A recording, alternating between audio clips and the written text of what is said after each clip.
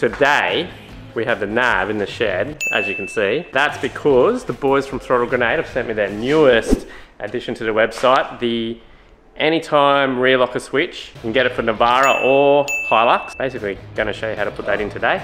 We're gonna need this? No. Don't need the Viper? No, you don't need a welder for this install. If you're wondering, wasn't that one of the first mods that I did to the nav? And yes, it was. But the boys from Throttle Grenade have just always supported the channel from the very start. So I thought, why not support them back and do this little install video to show you their latest product.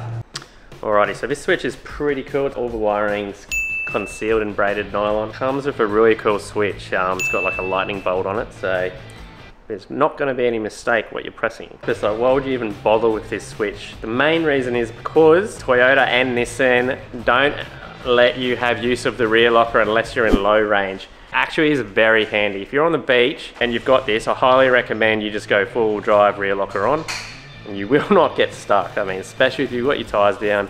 That's probably the main reason. Say you're on like a gravel road just in two-wheel drive, like nothing's wrong, and boom, you hit like a muddy section out of nowhere, can just hit the rear locker on for two-wheel drive and drive out generally. So that's pretty cool too. But the main thing is the fact that your locker only works in full low. Yeah, I just said that. Yeah. I completely back his theory. Because going into full low is a pain in the ass. If you're in full high, you can throw the locker on. There you go. Gaming, what are you doing up there, mate? I'm checking out the mess. That's it.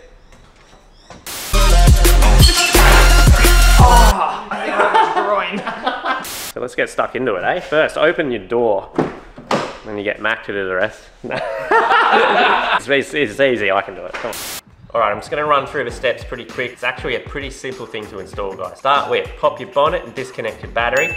But if you have the automatic, whack it in neutral before you do that. If you've got a manual, I don't think it'll matter too much. So if you've got the automatic, slide the collar down, pull the pin off the front of the stick, lift the shift knob upward. Very important not to lose the pin. Now with a pick or a small flathead screwdriver, the piece of console that surrounds the shifting knob, leave it underneath and it'll pop straight up. It's clips all around. The piece of dash in front of it that has the full drive knobs and the spare slots for the switches, whack your hand under, pull down and forward, and it will come off quite easily. It's all just clips, so the first time you do it, it is quite sturdy. Mine's been off a few times, so it's getting easier. Head around to the glove box, drop down, squeeze the back, and then unhook it. It comes off pretty easy. And once that's off, you'll look to the right hand side. You'll see a little gap on the right hand side. In the little gap, there's a little plug. Pull that out, and that's the plug that you put into your Throttle Grenade harness. It will only fit in one of the holes,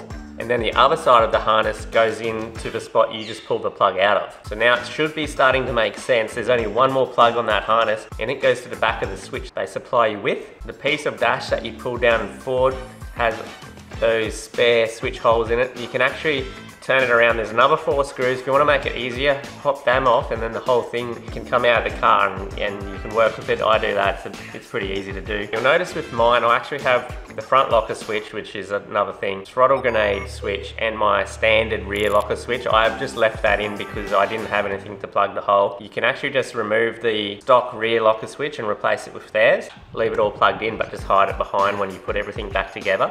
But totally up to you guys. If you want to do it how I've done it, then just do that as well. Whack it all back together in reverse order. Don't think I need to show you exactly how to do that.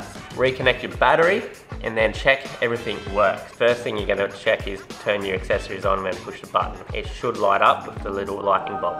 If the switch is working, you'll notice your dash will show the diff lock light on the dash as well as the ABS and traction control lights. This is normal. It's a very simple install as well for the Hilux. If you want one of these bad boys, you can use Boom TJ on the website and you get your 10% off. It still applies to throttle controllers as well. That's how these guys have always supported the channel. So thanks Throttle Grenade. Yeah, and it's a nice little discount for you guys too. So keep that in mind.